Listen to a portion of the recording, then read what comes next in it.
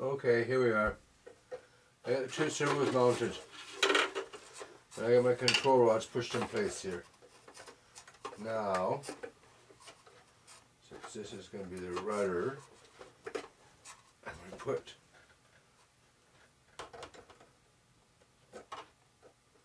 this servo in here, this wire. So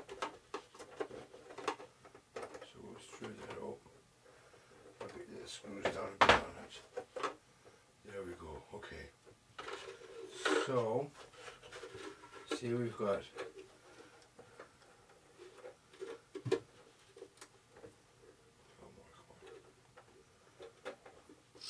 okay, oh come on. There we go. Okay, so I've got the wires connected here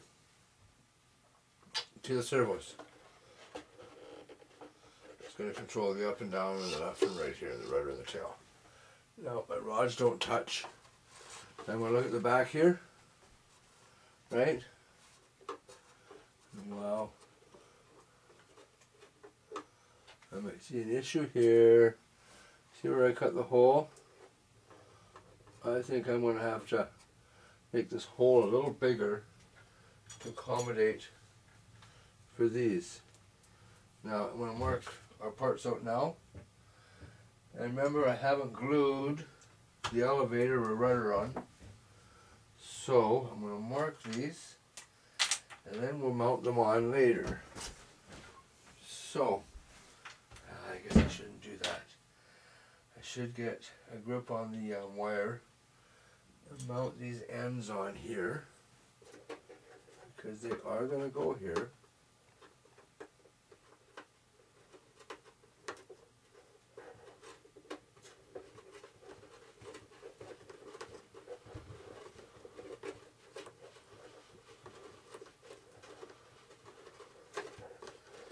So we'll mount those on.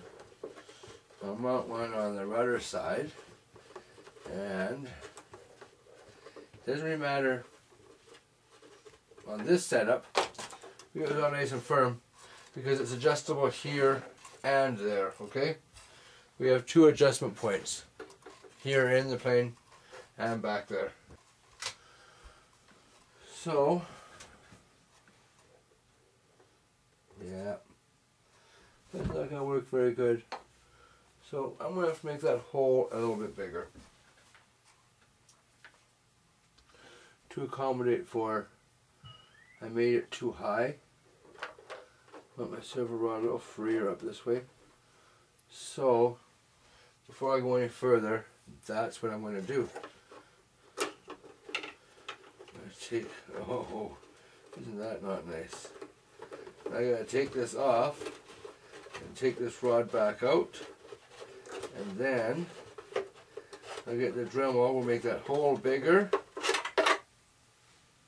And we'll be right back and put this thing together. Okay, so I got a servo horn, made the hole a little bigger.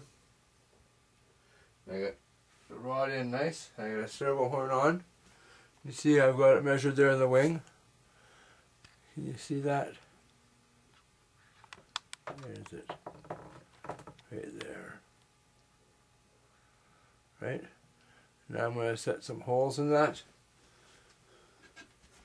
Now I want it to match the angle of my rod, right? And have it so it doesn't bind. Okay, so there we go. I've got one hole in.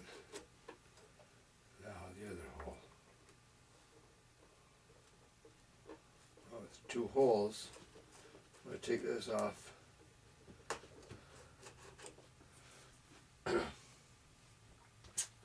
Oh, with the horn, I'll drill the third hole when I'm here. They're going really easy. Guess you can use your Dremel, but man, you slip with the Dremel. It really goes through on those. Okay, so there's one plate here, and we need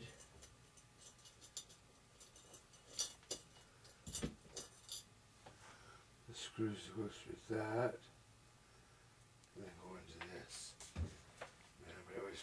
things. I gotta drill them out a little bit, okay? Just a little bit. Just to help the screw get started. Surprising. But, got a little screw here.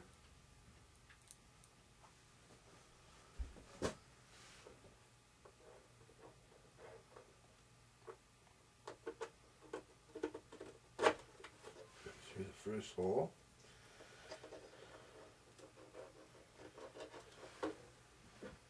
Get this thing on here. Well, I'm going to put all the screws in first. And then we'll put this on. Well, these screws they give me are really long. We'll have to trim them off afterwards.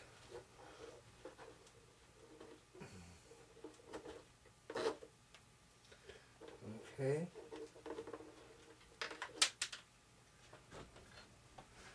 Almost all in. The third one. Let's go. Okay. Third one must be difficult. Well, we'll just screw it.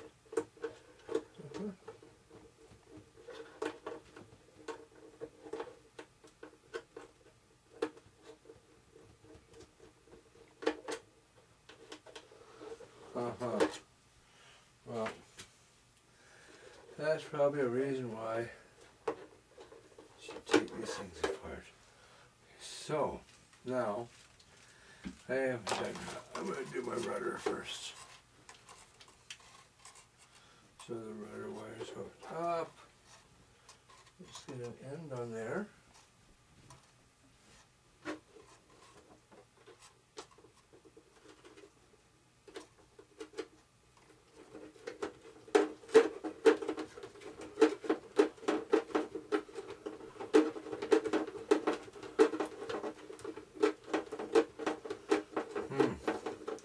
My threaded areas where I made these servo rods with the wood in the previous video sure make it easy to wind into those ends. Okay, so now we need another servo horn that comes in the kit. Well, I just can't believe how much throws these. Okay, so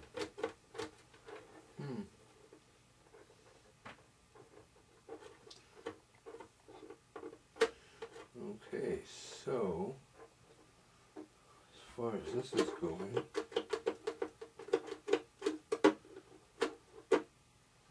you see, again, I drilled this hole in the wrong spot.